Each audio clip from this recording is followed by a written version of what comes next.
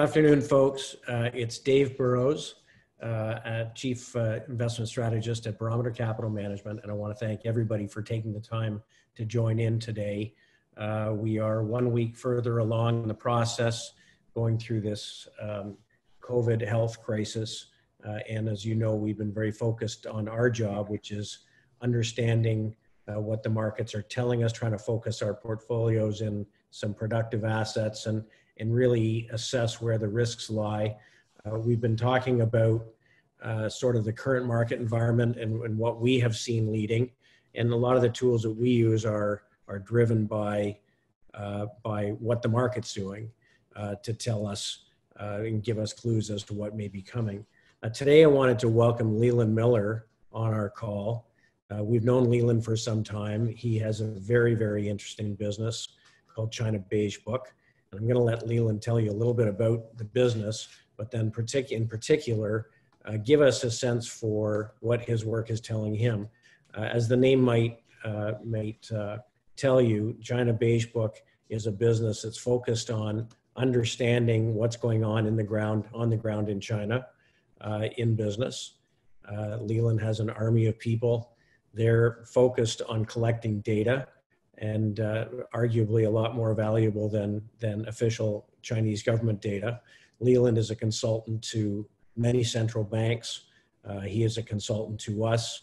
And we use lots of different tools to try and glean what may be coming. And I think that Leland may have some good insights for us today. Before we get going, I just want to quickly run through kind of our current views on things and where we've been, just to frame things.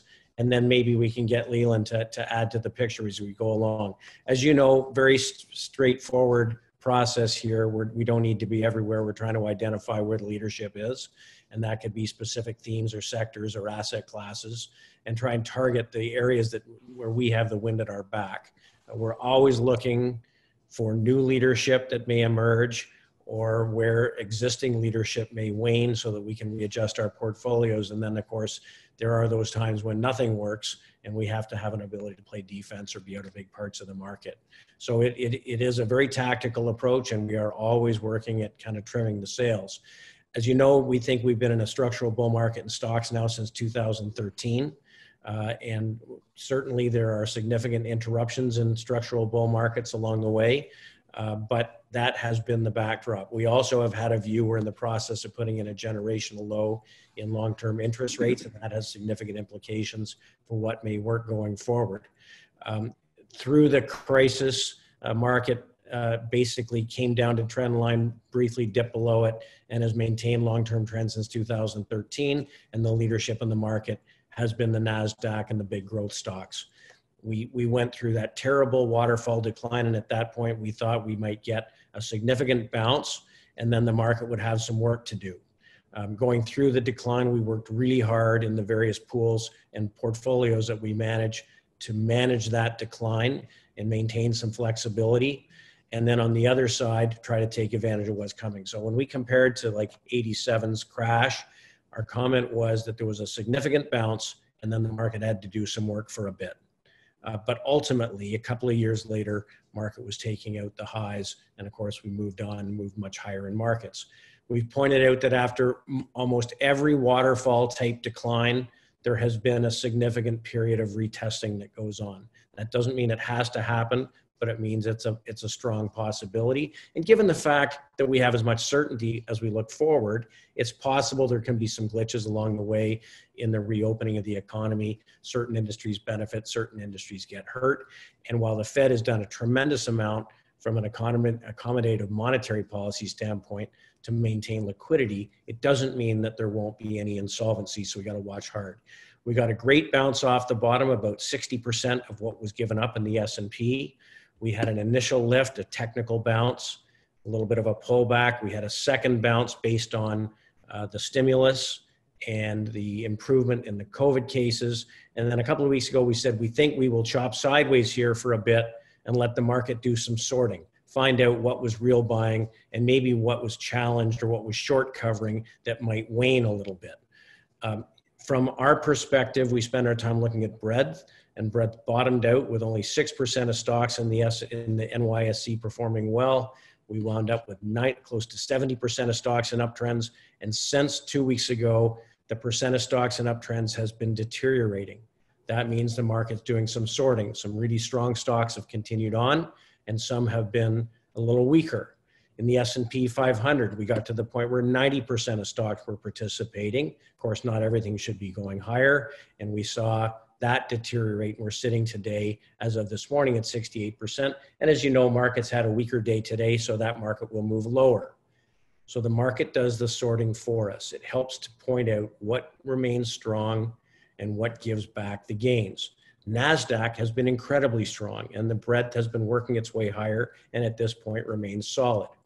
From a leadership perspective, the large cap growth stocks have been carrying the day. Relative price performance versus the market, led coming into the decline, has led coming out. These are largely secular growth companies with a structural tailwind, industries changing in their favor, sectors like technology and within technology, cloud, making relative highs as of yesterday, software making relative highs as of yesterday, internet commerce and infrastructure making relative highs. Some would say these are the new super utilities, companies that supply a baseline structure for a host of companies that are building their businesses on the internet.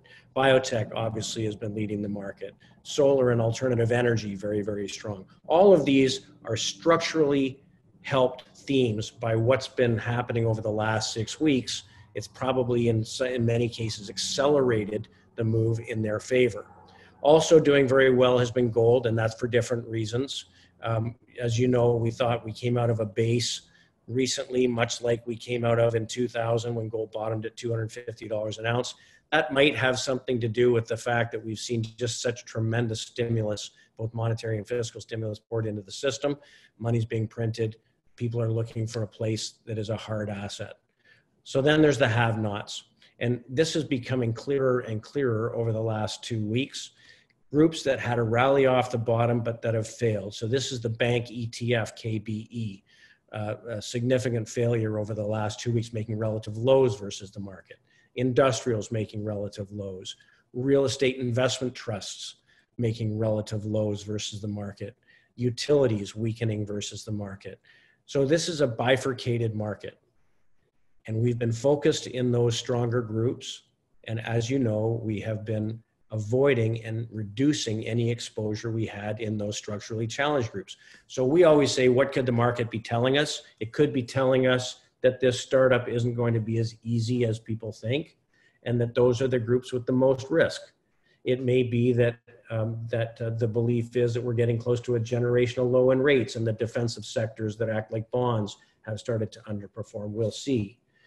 But stepping away from our work for a moment, and we have our view, I thought maybe it'd be useful to hear from Leland. Leland has a different view. His view is on China. And given the fact that China went into the crisis well before we did, and arguably has been coming out of the crisis earlier than we are, I thought maybe Leland could tell us a little bit about China Beige Book and the work that he does. And then I had a few questions maybe he and I could talk about.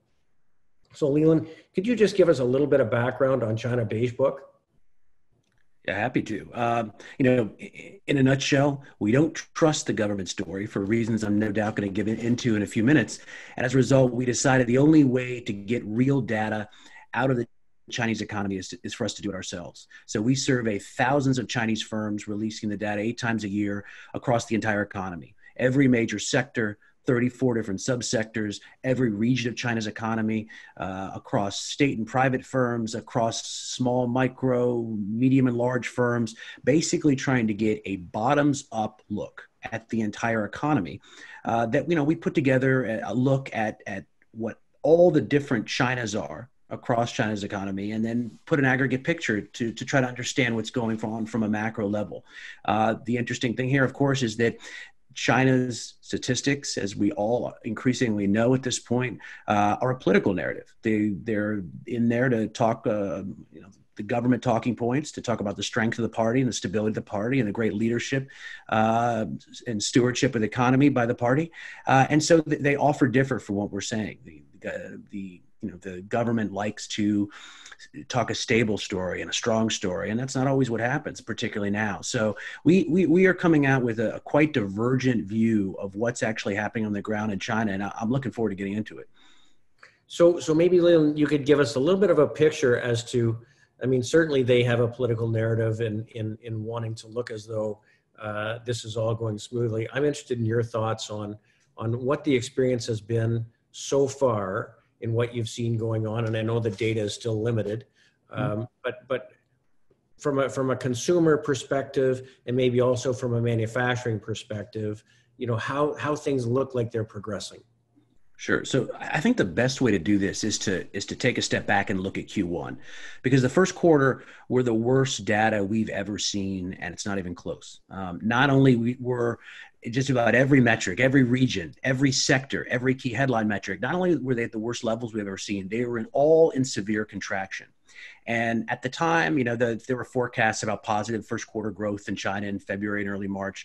These eventually went away. China reported, negative 6.8% contraction in the first quarter. We think it's about double that, probably 11 or 12% contraction. But that story's not that surprising. The government shut down the economy, shut down logistics, shut down travel. So the idea that you had a bad first quarter isn't shocking, at least anymore, to people. What's very important to identify, though, and this is for the China growth story, this is for the world recovery story, and the example it may or may not set for the rest of the world, what's happening in the months after COVID has at least been partially contained.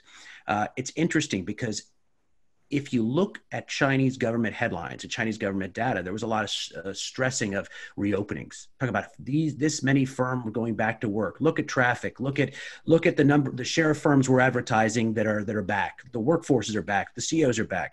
So in March, you saw a lot of official trumpeting of the fact the economy was reopening quickly. But we were very careful to point out when we looked at the data ourselves is that back to work did not mean back to growth. It certainly didn't mean back to old levels of growth. And as we got into early March, despite the fact that they were very aggressively pushing workforces back and they were aggressively forcing businesses to get in the position to open, you were seeing the metrics actually contract further, not get better. Now, by the end of the first quarter, you started to have a little bit of an upward trend. And in April, we started to see better numbers. But only better numbers as compared to what was happening in the depths of January and February. This is why the word recovery has lost almost all its meaning. I get asked all the time, is China recovering? Well, sure, it's shut down completely in February. It's recovering from that. But it is not recovering in any real sense. You're not seeing a return to old patterns of growth. You're not seeing anywhere near the trajectory needed for targeted levels of growth. I think the takeaway here, and we saw this very clearly in our April data, is that we were focusing on the private sector, small, medium-sized enterprises. Now, this is the real economy, not the large state firms, not the national champions you read about, not the large giants that are covered by the official PMI, but the private sector. And the official readings reflecting the bigger firms, the firms closer to Beijing and Shanghai and Guangdong, were doing better. They had pushed into positive growth. But the private sector firms, SMEs, which is the overwhelming portion of the economy, these firms were actually extremely challenged. They're still in contraction. They've got a very tough time. So it looks like that there is a divergence right now between some of the firms that have, Beijing's arms around them, and the rest of the economy, which is has some enormous challenges right now. We were still seeing, even in April, like this is just a couple of days ago, sales volumes still contracting. Production still contracting, hiring and manufacturing still contracting, services bounce back up a little bit, but it's really a much more challenging environment than you understand simply by looking at a PMI number, which may be barely positive. That is certainly understating the challenges China has right now in getting back up to speed. So when we look at things, our big concern right now is, yes, things are getting better, but there's this assumption that everything's just going to ramp right back up, and by the end of the year, we're flying again. We have a couple of questions, and one of them is around the consumer. The consumer discretionary sector in general has been weak if you take away, say, Walmart and Amazon. It may be that the manufacturers ramp up. The question is, what kind of demand is there going to be? for services and so on. And so maybe you could talk a little bit about what your thoughts are on manufacturing on one side, and then on the other side, are consumer patterns changed or challenged in their ability to come back and consume? Right.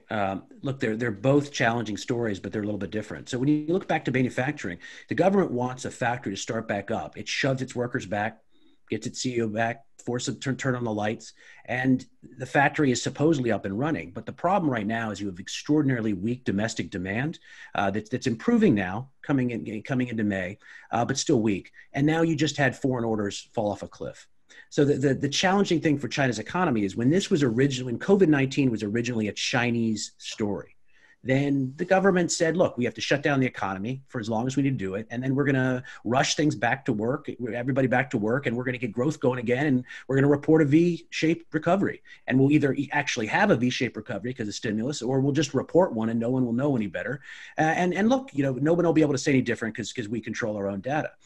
This changed dramatically when COVID spread around the world. So when you have the European economy shut down, the Canadian economy and partially shut down, you have your European economies partially shut down. It's a major blow. And now, no matter what the Chinese do domestically, it's not about the recovery story is not about domestic resiliency. It's about the recovering global trade patterns, recovering global demand. This is going to be absolutely fundamental to the recovery story. So from the manufacturing side, these guys are back to work. We showed over 90% of companies now are back to work in our April data, which is great. But orders are falling off. These order books look ugly. The domestic orders are weak and the foreign orders just fell off an absolute cliff. So manufacturers could be back to work, but it doesn't mean that they're doing much. It doesn't mean that they're producing things or selling things in the way they need to be doing it. The consumer story is still playing out right now. We have new data coming in, early data flash data for the second quarter. We'll be in about 2 weeks. We'll have the first sort of nuggets in terms of how the consumption culture is rebounding or not. But anecdotally so far, what we've seen is not terribly encouraging. People are trying to get on with their life to the extent where they go to work and they commute home.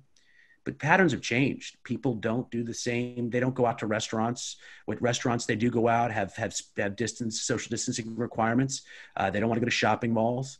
There are some revenge purchases. We've seen in the auto data, people have held out for 4 months and purchasing, but this isn't durable demand. And so I think everything we've seen so far leads us to believe that even in a more positive scenario, this is going to be a much longer, much harder recovery for the retail and services sectors, even if the government does everything right in terms of getting people back to work, and even if the outbreak is contained.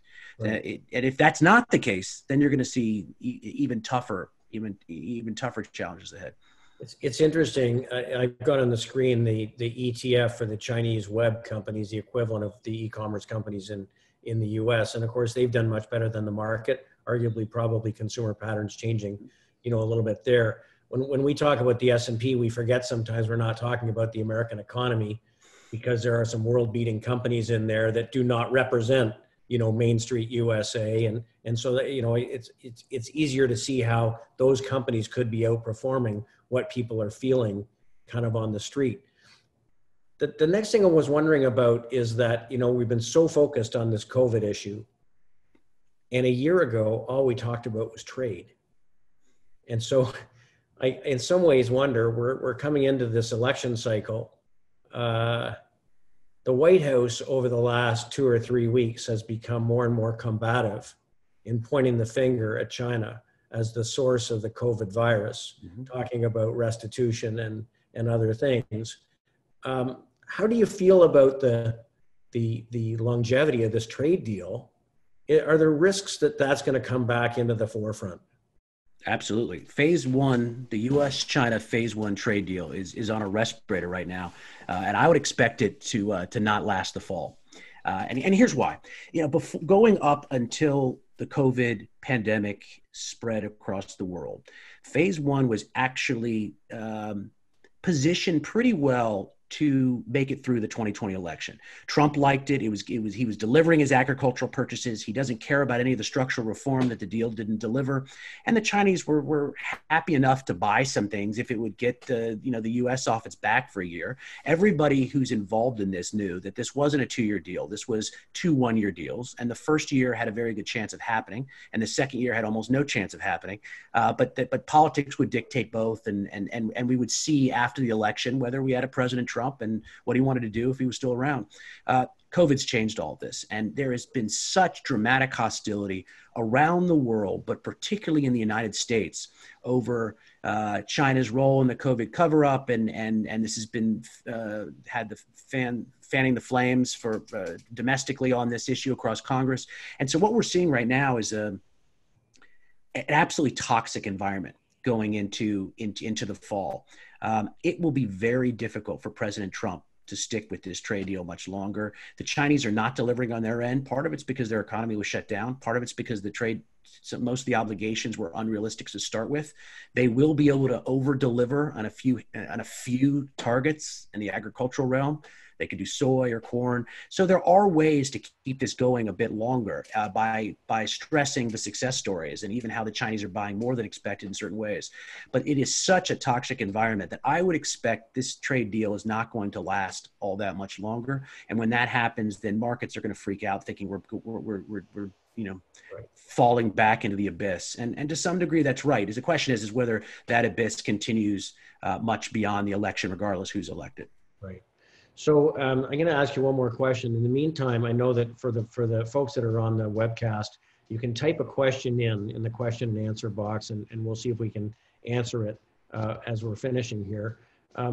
Leland, I guess the last question that I have is, as the reopening is coming along, the Fed has made it clear that they're willing to do more. And certainly the legislators are trying to negotiate additional support for the economy. I know that Nancy Pelosi came forward with something yesterday, close to $3 trillion. We haven't heard that much about what's going on in China. Are they as stimulative in China as we are seeing in the US? Because at the end of the day, the old saying is don't fight the Fed, and you have to give respect to the fact that, they are the ones that choose to print the money. They do have a lot of power. What about the Chinese? What are they doing? Well, I think that's an important point that not enough people are watching. You expect China to always be the stimulus king. And what you saw in the United States was immense. And then all of a sudden in China, you're just seeing, some high but not exorbitant credit numbers and not much else. But part of this was structural. So in the Q1 numbers we saw in March, and we saw elevated but not shockingly high levels of borrowing. A lot of that, though, is because of physical disruptions to the credit environment.